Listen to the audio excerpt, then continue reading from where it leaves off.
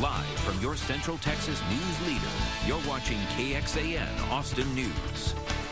Travis County commissioners are backing legislation that would limit the power of homeowners associations. Specifically, they think HOAs should not be able to tell residents they cannot install solar panels on their houses.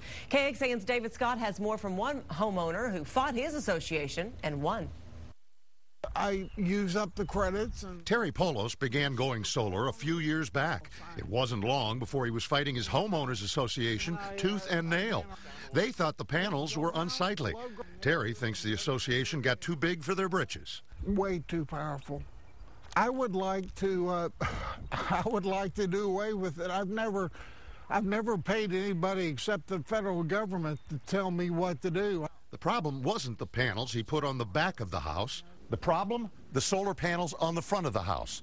The homeowners association said they should not be seen from the street. Terry organized his street, and they unanimously outvoted their association. Now, 4 of his neighbors also have solar panels, at quite a savings to their energy bills.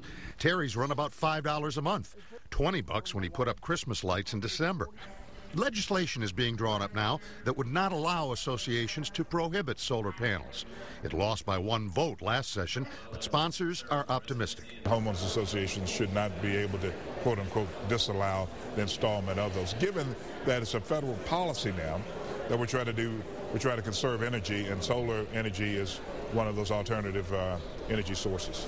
Terry Polos thinks homeowner associations need to be reined in, that solar power is the future.